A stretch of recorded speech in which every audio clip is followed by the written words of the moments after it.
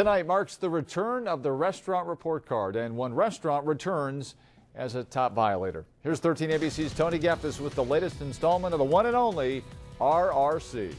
You can catch plenty of fresh fish in the Maumee River this time of year, but if you thaw frozen fish inside of a bucket of water, it's considered a health violation. Well, this week one restaurant is at odds with the health department over the way that violation was worded on its health inspection report.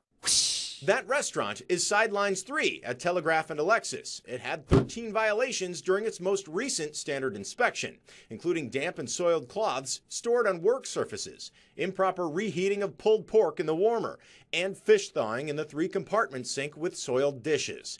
As far as that last one goes, the co-owner of Sidelines 3 tells 13 ABC they actually wrote down the wrong information. That is absolutely 100% false. The fish, he explained, was in a separate sink basin. One dirty dish, he said, was in another. After the inspection came back, the co-owner said he went down to the health department, adding, "I was very upset. They completely apologized and said they were going to talk to the inspector," even offering to change the report. In his words, the other violations were small. The big one was the fish thawing, and that one was just not true. The director of the Food Safety Division admits there could have been more details on the report, but he says the way they were thawing fish was still wrong. There was not fish floating in dirty water with soiled dishes. That is not the case at all.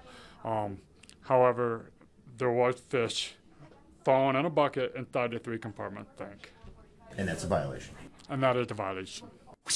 Another restaurant with 13 violations, Madison Bistro on Madison Avenue in Toledo. It's been on the restaurant report card before. This time it had 7 repeat violations. Heavy buildup on the potato slicer from the previous day. No hand soap. It was then provided before the inspection continued, and a bag of hot dogs had to be thrown away after the inspector wrote the hot dogs were not date marked correctly.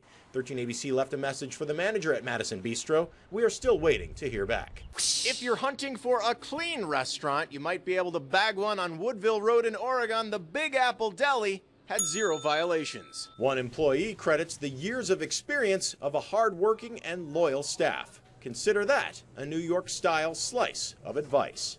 For the Restaurant Report Card, Tony Geftis, 13 ABC Action News. And here are some other restaurants that had a clean bill of health during their most recent inspections. Loma Linda Mexican Restaurant on Airport Highway in Swanton, Red Lobster on Monroe in Toledo, and the Arby's on Navarre in Oregon. Plus 3 restaurants, all on Dussel Drive in Maumee, Big B Coffee, Sam's Diner, and Wendy's, all of them violation-free.